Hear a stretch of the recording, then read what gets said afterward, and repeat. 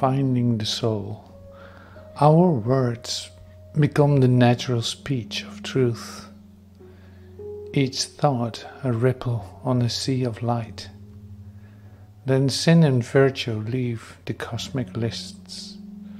They struggle no more in our delivered hearts. Our acts chime with God's simple, natural good, or serve the rule of a supernal right. All moods unlovely, evil and untrue, forsake their stations in fierce disarray, and hide their shame in the subconscient dusk. Then lifts the mind a cry of victory. O soul, my soul, we have created heaven. Within we have found the kingdom here of God, His fortress built in a loud ignorant world. Our life is entrenched between two rivers of light. We have turned space into a gulf of peace and made the body a capital of bliss. What more, if more must still be done in the slow process of the evolving spirit, in the brief state between a death and birth? A first perfection stage is reached at last.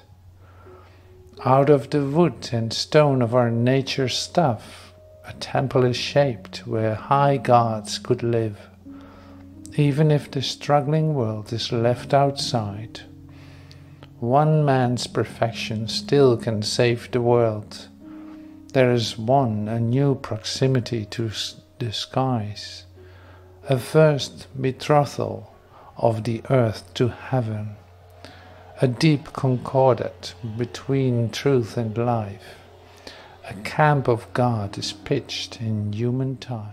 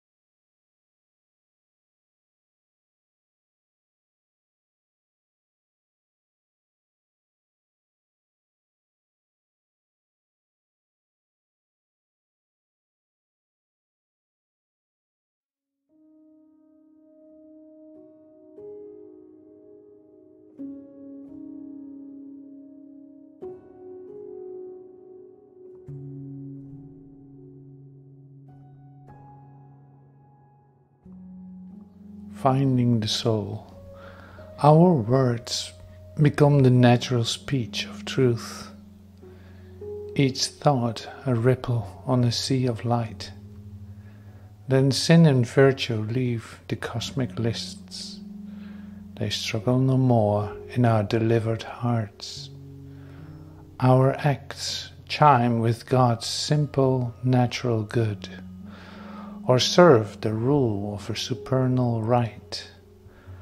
All moods unlovely, evil and untrue, forsake their stations in fierce disarray, and hide their shame in the subconscient dusk. Then lifts the mind the cry of victory. O soul, my soul, we have created heaven.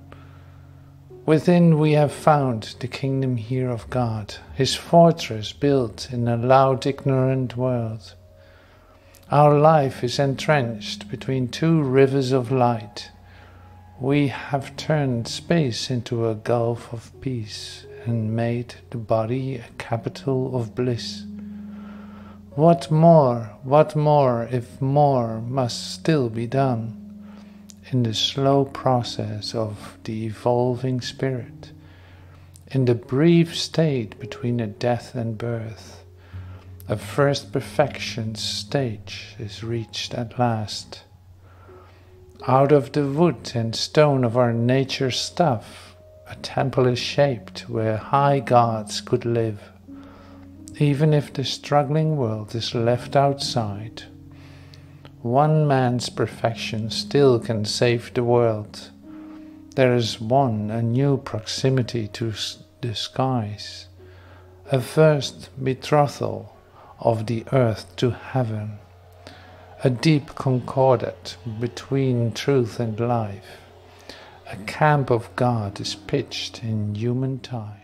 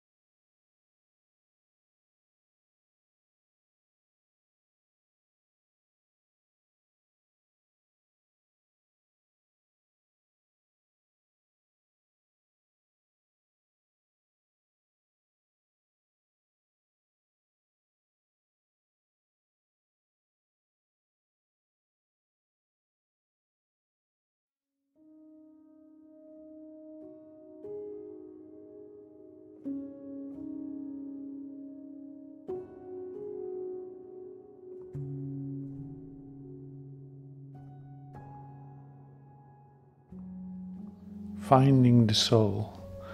Our words become the natural speech of truth. Each thought a ripple on a sea of light.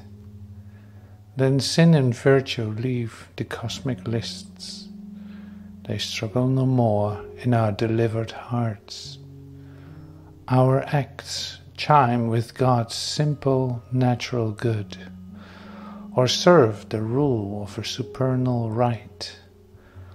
All moods unlovely, evil and untrue, forsake their stations in fierce disarray, and hide their shame in the subconscient dusk. Then lifts the mind a cry of victory. O soul, my soul, we have created heaven. Within we have found the kingdom here of God, His fortress built in a loud ignorant world. Our life is entrenched between two rivers of light. We have turned space into a gulf of peace and made the body a capital of bliss. What more, if more must still be done? In the slow process of the evolving spirit, in the brief state between a death and birth, a first perfection stage is reached at last. Out of the wood and stone of our nature's stuff, a temple is shaped where high gods could live, even if the struggling world is left outside. One man's perfection still can save the world. There is a new proximity to the skies, a first betrothal of the earth to heaven, a deep concordat between truth and life. A camp of God is pitched in human time.